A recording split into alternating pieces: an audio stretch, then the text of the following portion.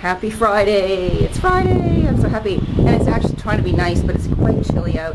And a little bit breezy now. It wasn't breezy earlier. Jeez. So I guess we have to go in because, you guys, as you guys know, you can never hear a darn thing I say when we're out there in the breeze, right?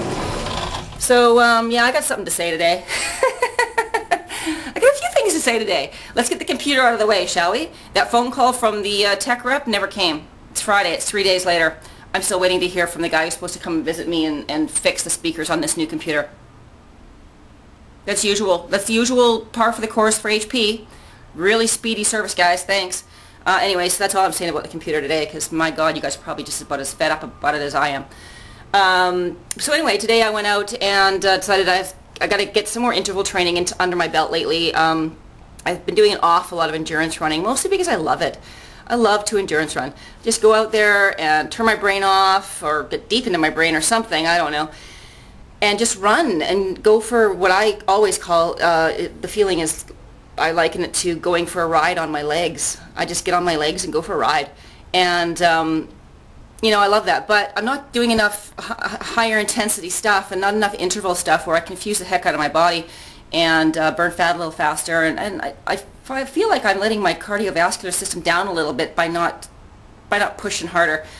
So I'm going to push a little harder now that the weather's cooled off. So I went and did hill sprints today, and it was great. But while I was walking down the hill today, on my next route to run up the hill, I started thinking about Twitter and tweeting, and I thought, oh, I want to tweet this out. And then I thought, no, I don't. I want to blog this. It's a much bigger subject than just a tweet. And what I wanted to say is, I wish that they would rename either body fat or dietary fat. I wish that they would take the word fat out of one of them, because, oh my God, so many people out there trying to lose body fat restrict their dietary fat. And I think it's really detrimental for people to believe that in order to lose fat, you have to cut fat out of your diet, because it's just not true, and it's not the same kind of fat. Dietary fat is not body fat, you guys. Just gotta say that. I just have to say it. So, you know, if you're trying to cut, if you're trying to lose body fat, yeah, cut out bad fat for sure. Cut out hydrogenated oils and cut out trans fats and crap like that for sure. It's bad for your health anyway. But know this. If you cut out all fat from your diet, your body freaks out and takes every piece of fat that's in you and hangs onto it for dear life. It's got no reason to let go of your body fat if you're not ingesting any dietary fat. I'm telling you, okay? So if you are trying to lose fat, and you want to cut fat, then yeah, cut all that bad fat. But replace it with good fats, you guys.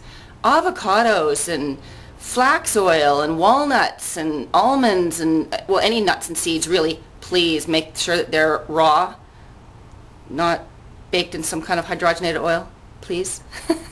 Please.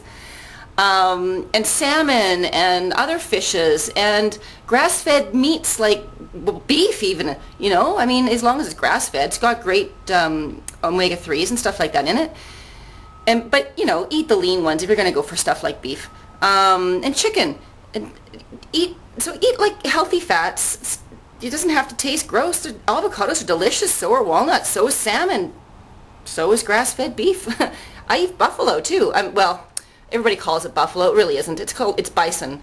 I don't know why we've managed to transfer the name buffalo over to North American bison. But anyway, because buffalo is an African animal.